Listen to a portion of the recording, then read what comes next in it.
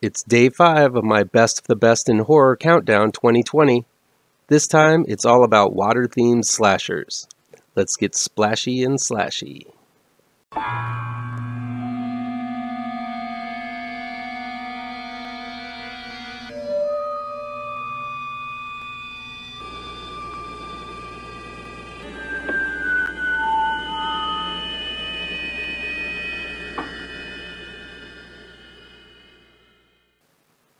Welcome to the official Best of Horror 2019 through 2020 countdown on ML Miller Frights. A part of the Kings of Horror Network, I'm ML Miller.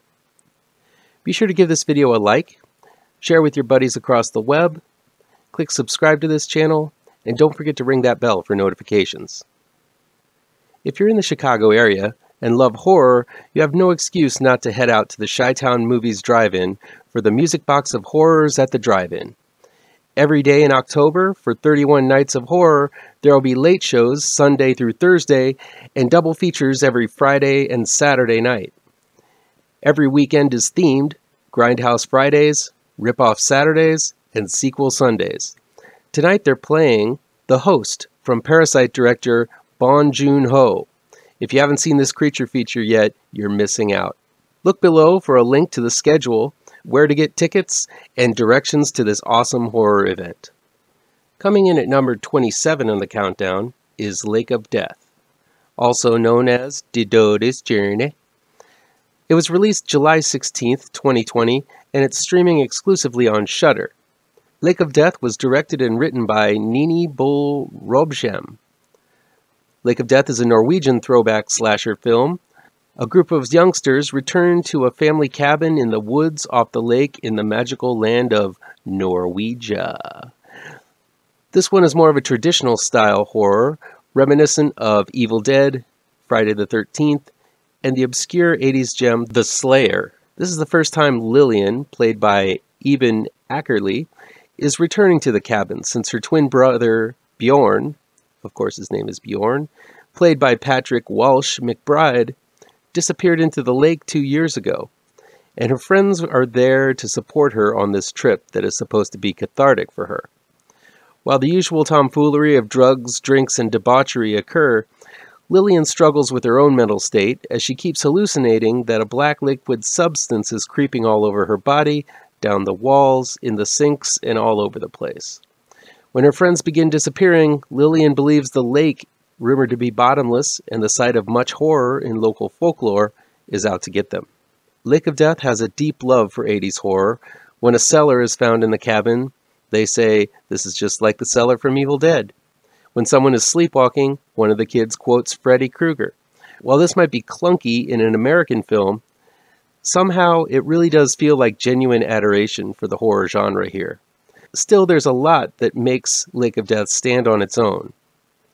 What makes the film distinctive is that it really walks a tightrope, holding back exactly what kind of horror film it is. Lillian experiences all kinds of hallucinations and nightmares, but are these simply visions of a damaged mind, or some kind of premonition of supernatural happenings to come? Lake of Death flirts with being a film of supernatural terror from ancient Norwegian folklore, or it might be a slasher film with a human horror stalking the group. The film keeps the answer quiet for an extremely long time, suggesting one or the other, or both, or none at all. While I was itching for an answer, I was having fun getting to know these campers and wondering when and how they will meet their impending demises. One criticism of Lake of Death is that nothing completely horrific happens until the hour mark. There are all kinds of suspicious activities occurring, and strange visions we see through Lillian's eyes, but the group isn't really affected until quite a long way in. This makes for a lot of scenes of people scratching their heads at minor oddities going on, like someone abducting and tying up the dog, someone making a mysterious breakfast for everyone, the opening and closing of doors, along with a few too many scenes of Lillian doubting her own sanity. I never really was looking at my watch during Lake of Death, but the visions and prolonged mystery may be tiresome to some. I also found that the actress playing Lillian, Eben Ackerley, was overselling the dour and melancholy act. Sure, I understand that she just lost her brother and is dealing with a lot of stress, but if she is this fragile and unstable, she should be getting therapy, not going on a trip with her friends for the weekend. While it seems they might be there to help her through this tough time, Most of the film is dedicated to them partying, going off to have sex, and taking notes for a paranormal podcast, while two of the men are making sexual advances towards Lillian, which doesn't seem very sensitive to her. There's not a lot of support going on for Lillian here, which makes the point of them all meeting at her dead brother's house a little pointless. I did have a lot of fun watching these guys party, though, which is summed up with a few quirky and lively scenes involving a bedsheet ghost and some boppin' faux American rock and roll. It wraps in a twisted and tidy manner, reminiscent of 80s slasher and cabin in the wood films of yesteryear. There's a pretty solid reveal, and the whole film has some wonderfully startling imagery and scenes of tension and suspense. Another water-sloshed slasher flick of note is AQUASLASH. It was released on June 23, 2020, and it's available on digital download and on demand from Blue Fox Entertainment. AQUASLASH was directed and written by Renaud Gauthier. Gauthier directed the awesome Discopath, and brings another unconventional and quirky slasher with AQUASLASH. Like Discopath, this is a gory film, but also retains a sense of morbid humor, and has an otherworldly feel to it that makes everything both familiar and alien at the same time. The graduates of a local high school get together at a water park for an 80s retro party to do the usual. Party hardy, do drugs, have sexy times. What they don't know is that there's a serial killer stalking the grounds, tampering with the rides, and slashing the students to ribbons. AQUASLASH is an odd film, and I can see why some might downright loathe it, as there is a sort of inner logic going on that is slightly off-kilter. It's almost as if Gauthier is honoring those raunchy beach comedies of the 80s, with plenty of cheating, philandering, canoodling, nudity, and drugs being the central focus. Everything plays out without a lot of explanation, so the film forces you to put the relational pieces together yourself. I like this trust in the brain power of the viewer that Gauthier has. If there's any criticism I have against this mode of storytelling, it's that some of the cast look remarkably similar, and sometimes it was hard telling between the two redheads in bikinis, the two blonde-haired guys, and things like that.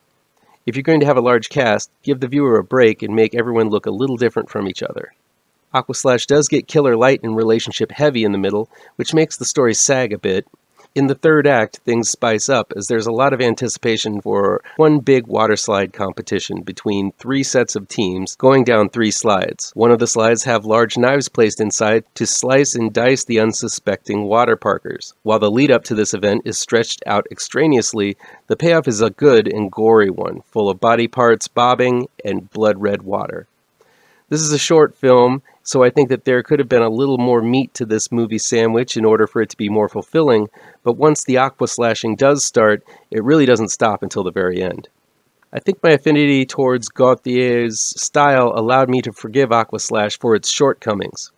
I see the faults plain as day, but they didn't bother me as much because the filmmaker's style is so unique. Gauthier has delivered both a retro-typical slasher film, twist ending and all, and something that is unique to this style. Gauthier has only done 2 movies, Discopath and now AQUASLASH, both slashers, both honoring periods of recent history, 70s with Discopath and 80s with AQUASLASH. I can't wait to see what he does for the 90s. While the filmmaker has a distinct style that might rub others the wrong way, I have to say I admire Gauthier's odd sense of storytelling and the uncanny tone to AQUASLASH. That'll be it for today. Check back in tomorrow for my next pick on the countdown. Please chime in the comments and let me know what you think of these films, how on the nose or mind-numbingly wrong I am, or you can counter with your own list. If you like this video, please pound that thumbs up button. Share this video with your social media addicted pals. If you're looking for written reviews and information about Countdown, including a list of all of my Countdown picks, you can find them on mlmillerwrites.com. Don't forget I have 2 new horror comic book trade paperbacks out that you should look for. GRAVETRANCERS is out right now in comic book stores, and Pirouette, collecting never-before-published issues, will be out in late November, early December, with diamond order code APR 201712. And be sure to subscribe to this channel and ring that bell for alerts to be the first to see my future videos. Thank you so much for your time, and take care.